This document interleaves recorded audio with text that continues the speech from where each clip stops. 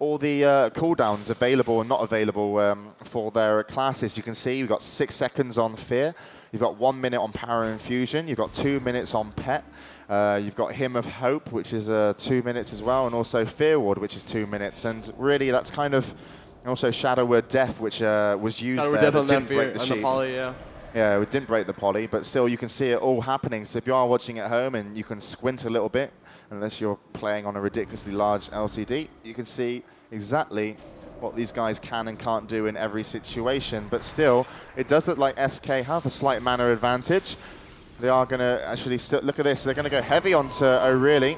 He's going to be walking away from the fray, still following Phenomenon. He's going to be put into a sheep. Let's switch over to O'Reilly and see what he's got going on for him. Stone form's actually almost back. He's just reapplied Fear Ward. And, well, these guys... Got his pit out. He's going to try to do some burst, but you can't really do much when you're just getting chain polyed and chain feared every time it's up.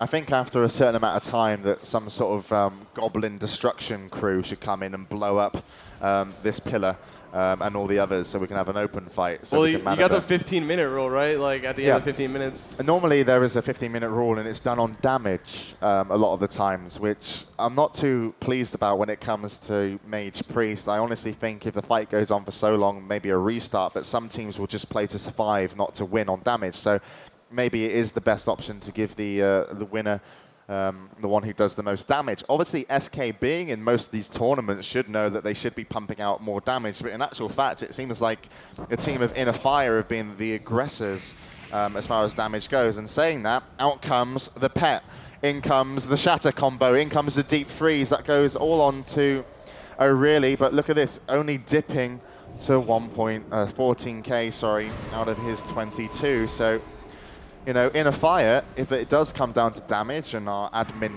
Sean from ESL does get bored, iNNERFiRE might claim this with 1 resurrect, 1 win on damage, and also a quick kill onto another. And that's a very weird way, if you don't mind me saying, to win a match. Yeah, definitely. And we do actually have an update from the other game. It is Nihilum versus Existence. The game is over. And you predicted Nihilum to take it with their setup. And I can now inform you, Ziz, and everyone at home interested, that Nihilum did in fact beat Existence with a scoreline of 3-1. So quite a big victory there. Did X6 stick with the Hunter team?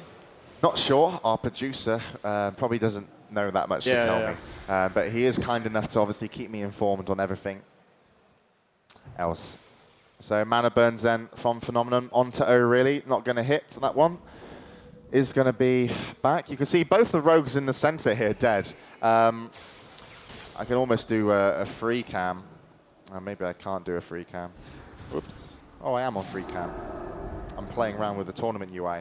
All right, so in this situation that we've been left in, we've got Pillar 1, let's call it, Pillar 2, and we've got 2 dead rogues in the center. So what the priests are going to be trying to do, just like O'Reilly is here, they're going to want to drink up behind the pillar, get line of sight onto the dead rogues, and maybe go for a resurrect.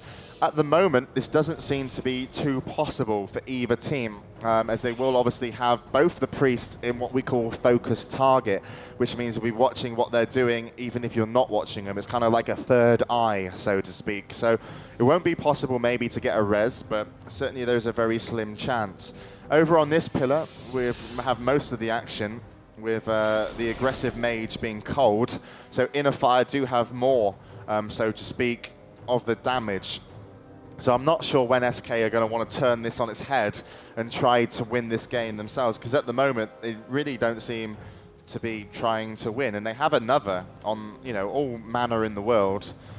Cold's going to be drinking, but honestly, how do you think this game is going to end? Can you see a kill? Can you see a resurrect? Or do you think it's going to go to 15 minutes of my voice, you know, which is a horrible way to end any game, going into basically, you know, damage done?